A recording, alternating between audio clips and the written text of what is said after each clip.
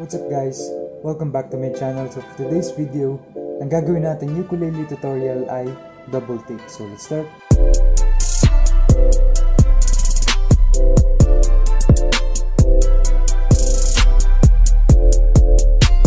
So for this tutorial, 4 chords yung gagamitin natin, which is chord of C major 7, B7, E minor, and then G7.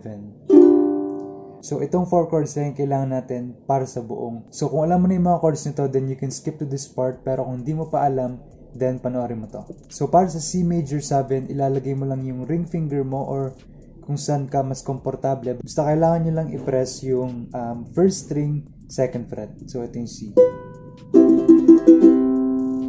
So para sa B7 naman, ilalagay nyo lang yung first finger nyo dito sa 2nd string, 2nd fret, middle finger sa 3rd string, 3rd fret, and then ring finger para dito sa 4th string, 4th fret. So ganito yung B7.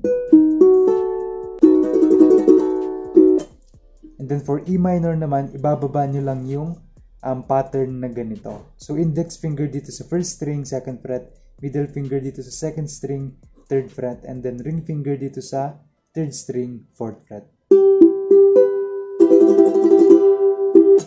And then for G7 naman, ilalagay nyo lang yung index finger nyo dito sa 2nd string, 1st fret, middle finger sa 3rd string, 2nd fret, and then ring finger sa 1st string, 2nd fret din.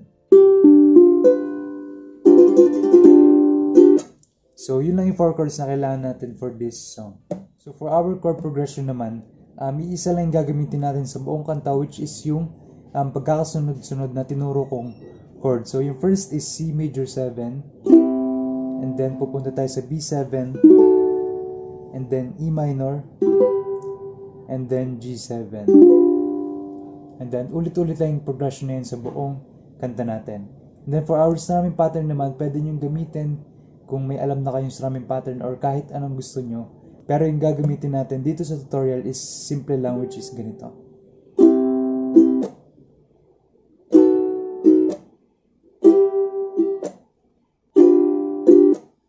So simply down, up, tap, or chuck.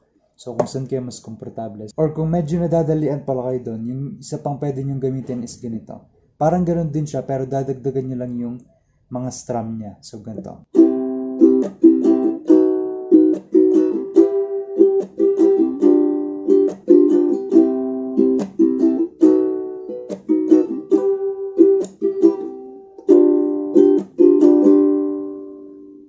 So yung strumming pattern na yan, ganito siya.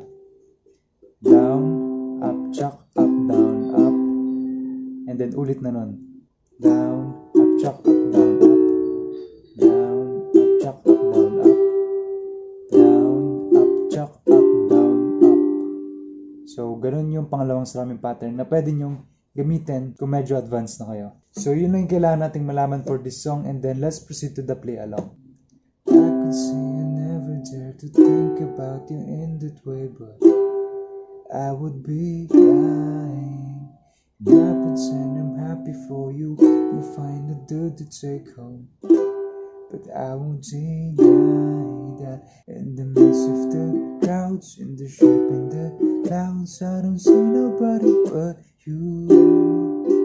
In my rose-tinted dreams, wrinkled silk on my sheets, I don't see nobody but you.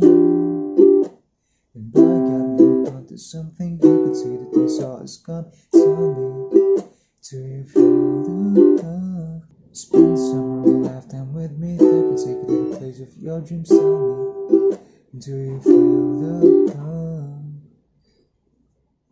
So that's it guys. Pasensya na kung tagal kong hindi nakapag-upload, and sana nagustuhan niyo yung video na to, and thank you sa mga sumusuporta sa channel na to. And so yun lang guys, as always, thank you for watching. See you in my next video. Stay safe everyone. Peace.